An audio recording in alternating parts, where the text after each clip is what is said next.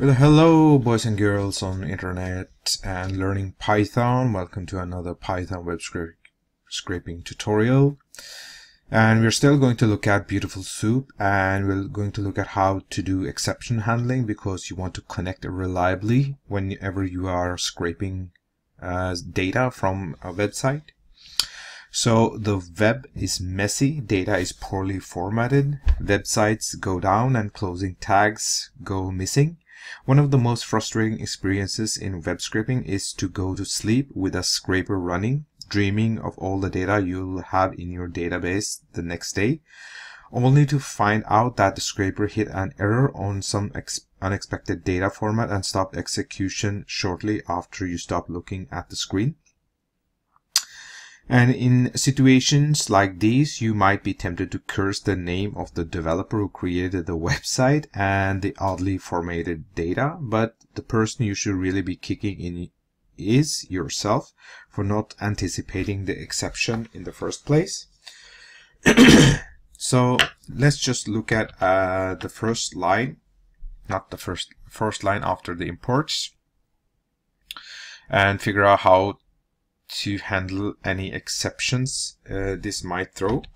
So this is the line, and there are two main things that can go wrong in this line. Is that the page is not found on the server, or there was some error in retrieving it, or the server is not found. In the first situation, an HTTP error will be returned. In this HTTP error may be 404, page not found, or 500, internal server error, etc. In all of these cases, the URL open function will throw the generic exception HTTP error. So we can handle this exception in the following way. So let me just bring my IDE up here, and we'll just create a new file because this is just to illustrate. Scrape test error handling py. Let's just call it that.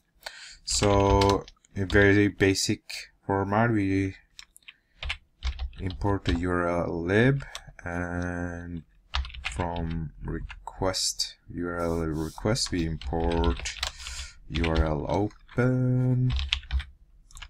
There we have it. And from URL lib dot error we import HTTP error, the class. And in this case we try the following first. URL open. Let me get the page that we have worked on earlier.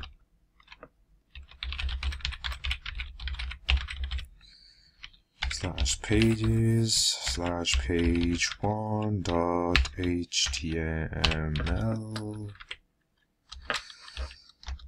and in the case of HTTP error, put it as E. We print the error out, and this will return null, break, or do some other plan B. Excuse me. I'm just illustrating something first. And here the program continues. So this is just a quick pseudocode, if you like. So in this case, if an HTTP error is returned, the program now prints the error here and does not execute the rest of the program under the else statement. So if the server is not found at all, let's say that the pythonscraping.com was down or the URL was mistyped, URL open will throw an URL error. This indicates that no server could be reached at all, and because the remote server is responsible for returning HTTP status codes, an HTTP error cannot be thrown, and the more serious URL URL error must be caught. So we can add a check to see if this is the case. So let's just continue writing our code here. Dot error. We import URL error.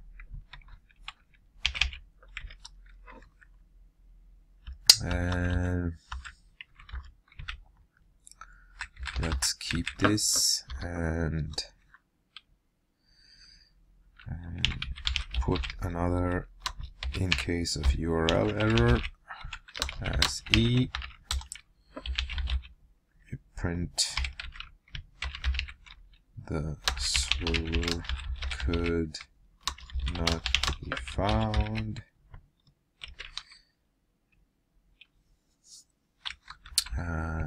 In the else clause, we'll put print just some basic to illustrate how exception handling works. So in this case, it should work. No module name URL lib. Okay. Typos.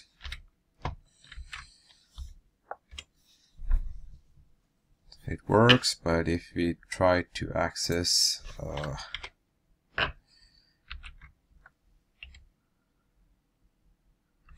page that is not there, okay, HTTP error not found. So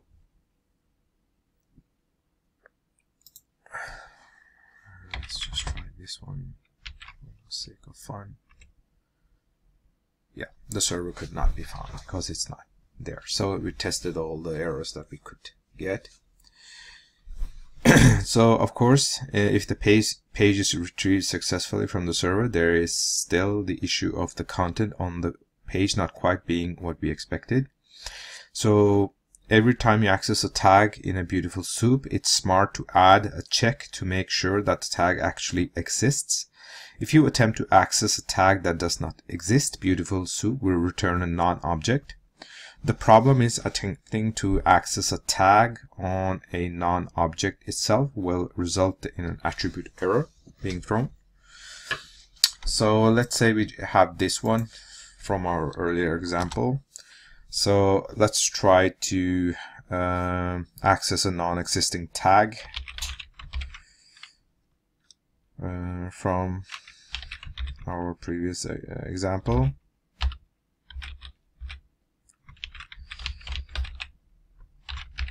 And just try to access some tag. So this will return a non-object. This object is perfectly reasonable to handle and check for. The trouble comes if you don't check for it, but instead go on and try to call some other function on the non-object, like we are trying to do here. So yeah, you see here it returns the object, an attribute error of non-type, and object has no attribute some tag because the tag does not exist. So how can we guard against these two situations? So the easiest way is to explicitly check for both situations. Let's just do some pseudocode again.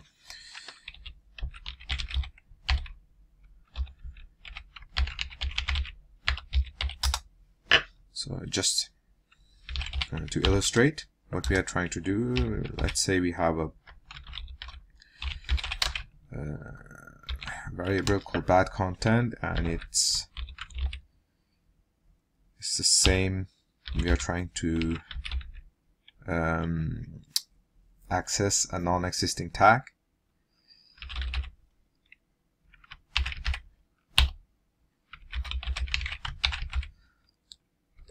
Like I said, this is just example code.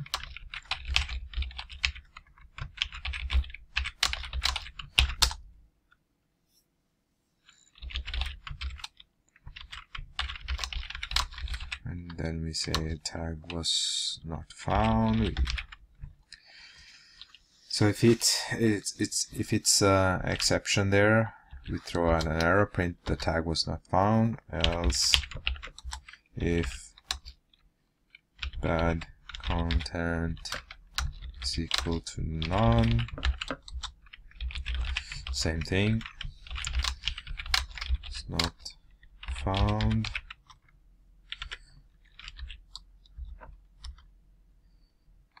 and else print if it's found content. So this is just to show that like this checking and handling of every error does seem laborious at first, but it's easy to add a little reorganization to this code to make it less difficult to write and, more importantly, much less difficult to read. So let's try to reorganize or rewrite our scrape test. Reorganized with error. I'll just name the way I remember my script names. So let's try to rewrite this. Request import URL open. It's good to have the IntelliSense tell us if we type something wrong or not. Import HTTP error class. Yes. Is there BS4? It recognizes it. And this is the one thing of using VS Code opposed to Sublime Text, is that the IntelliSense here is much more intelligent. So it works much better here than in Sublime Text. Maybe I'm not that good at setting up Sublime Text, so that's why I switched to VS Code. So definitely check that out. URL open. Open the URL and accept HTTP error as E. Return none. And then we put another try clause. Object is equal to BeautifulSoup.html.read. And here you can put your parsers that you want to use. I always use XML. That's the I use LXML or the HTML5 parser. So yeah, because the built-in it's not that good, I think. Not for the purposes that I've tried to use it. Title is equal to Beautiful Soup's body at h1. Yes. Set attribute error as E. Return none.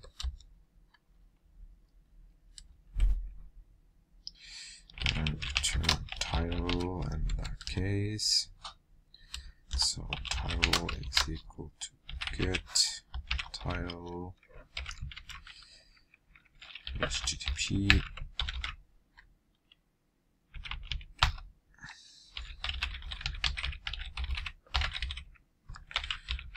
our famous page HTML1. If title is none, then print found else it's found, print the title. Let's see what this code does. It gets the h1 element tag of that page. It does the same that we did before, but there is lots of things going under the hood. So in this example, we're creating a function called getTitle, which returns either the title of the page or a non-object if there was some problem with retrieving it. Inside getTitle, we check for an HTTP error as in the previous example, and also encapsulate 2 of the BeautifulSoup lines inside one try statement. An attribute error might be thrown from either of these lines. If the server did not exist, HTML would be a non-object, and HTML.read would throw an attribute error. We could, in fact, encompass as many lines as we wanted inside one try statement, or call another function entirely, which can throw an attribute error at any point. So I'm going to round off the very intro basic stuff for HTML parsing. So when writing scrapers, it's important to think about the overall pattern of your code in order to handle exceptions and make it readable at the same time. You'll also likely want to heavily reuse code. Having generic functions such as getSite.html and getTitle complete with thorough exception handling makes it easy to quickly and reliably scrape the web. So that's it for this video, guys. I hope you have enjoyed the full explanation of how to structure your exception handling and connecting reliably with your web scraping projects. So if you enjoyed this video, please hit the like button, subscribe to the channel, share it, comment, or anything that will help me out. So hope to see you in the next video, and bye for now.